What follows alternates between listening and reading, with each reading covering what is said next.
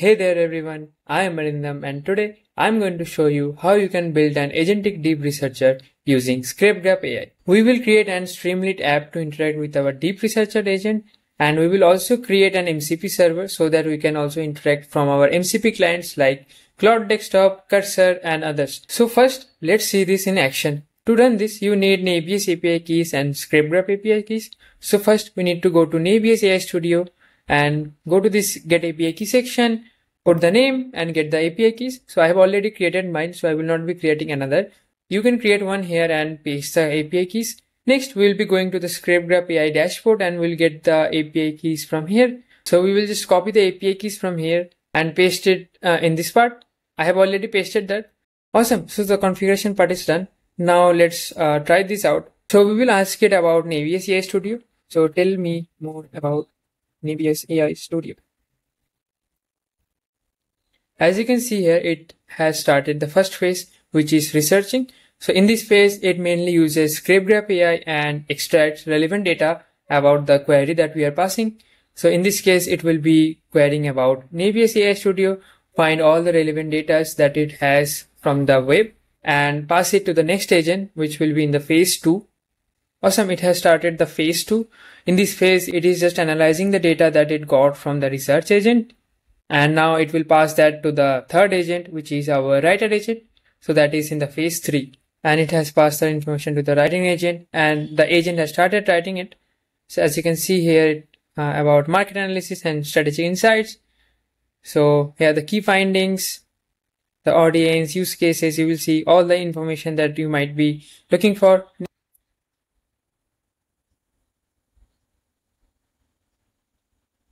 It has also provided references. So this is the overall report that we got from our deep researcher agent, and you can also ask follow-up questions to it, and you can ask wide range of questions based on your use cases. If you're writing your research paper, this could be really useful. Now we will also use that via our MCP client, that is our Claude Desktop. So let me open my Claude Desktop. So I have opened my Claude Desktop and here I have configured the MCP server. I will also show you in the later section how you can also configure your MCP server in Claude Desktop. So you can see the tools here. I have opted out from the web search because I want to use my deep researcher agent. And as you can see here, the deep researcher agent is activated here. Now I will ask the same question here on Claude, and which will use our deep researcher agent. So tell me more about Nebius AI Studio. Awesome. As you can see here, it has asked for the permission to use this. So I will do allow once. It has started processing the query here. It might take a bit more time because it is doing 3 steps. So expect it to take some time on that. Awesome. You can see the response it has generated, the all details it has got. You can see it has started writing based on the deep researcher agent. So it has added all the details that it got from the deep researcher agent. So you can also use it on your cursor while working on any project. You can give more context to your agent. Awesome. So now let's see how this actually works. This is a basic workflow of a deep researcher. So first, the user is passing the query here. Our web search agent is using the Scrapegraph AI web search tool to find relevant information from the web. And then it passes the research notes to the analysis agent, which uses DeepSeek models to analyze the whole content and generate an analysis of it, which it passes to the writer agent. And finally, the writer agent generates a report based on that. For the building of this project, we have used Scrapegraph AI, Agno, and Nebius AI Studio. So if you're working with agent that needs real-time data access, you should definitely give Scrapegraph AI a try. It gives structured data for your AI agents, and they have really powerful scraping API to get more detailed information, and you can build deep researcher agents like the one that we built right now. You can also scrape any website using it. All you need to do is pass the website URL and the prompt, and it will give you a JSON structured data, which is really helpful if you're working with AI agents. Next, we have used Agno, which is a lightweight library for building AI agents. So it has support for a lot of tools that you can use in your agents. So one of them is Scrapegraph AI that I have used in this project. So you can explore their docs to know more about it. And for the LLMs, I have used Nebius AI Studio. So Nebius AI Studio provides state-of-art open source models that you can use, starting from text-to-text model, embedding model, text-to-image models, vision models as well. If you are building AI agents, you should definitely give this a try. Now let's see how the code works. For that, let's go to our cursor. So in cursor, we have mainly 3 files. First one is the app.py, which has the Streamlit UI, and another one is the agents.py, which contains the main logic of the deep researcher, and finally the server.py, which contains the MCP server implementation. So first, let's go to the agents.py file. So first we have imported the modules, and then we have created the deep researcher agent class. So this is the way you have to create workflows in Agno. First we have defined our searcher agent, which uses the Scrapegraph tools, and for the models we are using DeepSeek V3 from Nebius. As you can see here, I have added the description, what you can do, and all the instruction for it. Next, we have created the Analyst agent, which does not use any tools because it does not need to perform any function calling. It takes the information from the previous agent, which is the researcher agent, and just analyze the data. And third and final, our writer agent, which takes the analyzed report from the analyzer agent and writes a detailed report.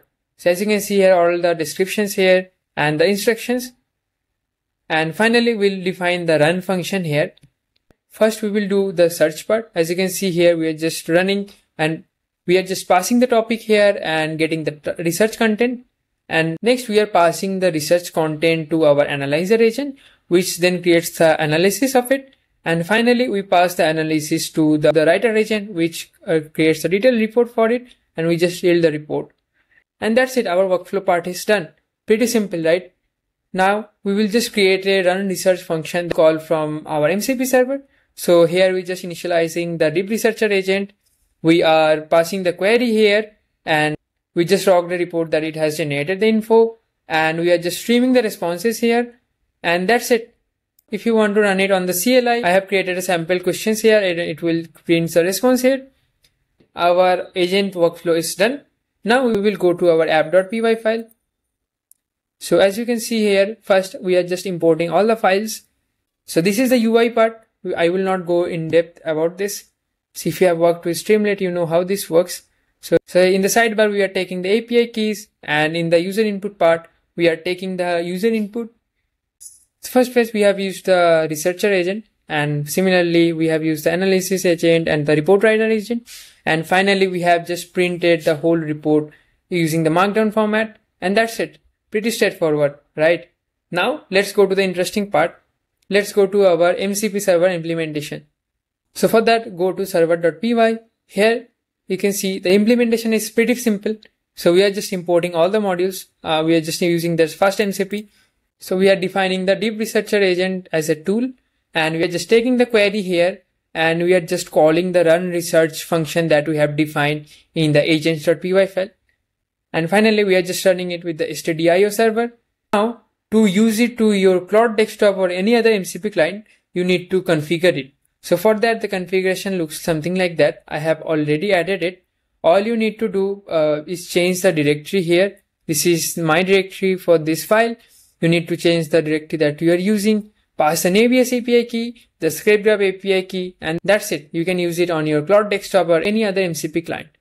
So we have successfully implemented our deep researcher agent and used it via our MCP client, that is Claude Desktop. You can also improve this project via adding caching mechanism to it or add some more features to it.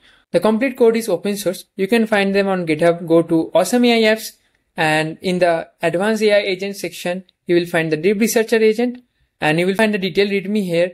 All the features that it has, the diagram that I have shown you, the full workflow, and also how you can install it. All you need to have UV installed in your system, then clone the repo and go to the folder, do UV sync to install all the dependencies, paste your environment, and you can use it via CLI, Streamlit UI, and the MCP clients that we have already explored. So all steps are detailedly mentioned here, so you can check them out. And so if you have any questions, do let me know in the comments. Also, if you are interested in more agentic examples like this, you can find them on Awesome AI Apps. So we have multiple agentic frameworks starting from ADK, OpenAGS SDK, Agno, Llama Index. We have starter agents. If you are newbie, you can explore the starter agents. If you want to go ahead, you can go to the simple agents, then MCP agents, RAG examples, and you can also find the advanced agents that we are building. And if you like this project, do give it a star. This will really motivate me to create more projects like this. That's it for today. Thanks a lot for watching till the end. I will see you in the next video. Bye.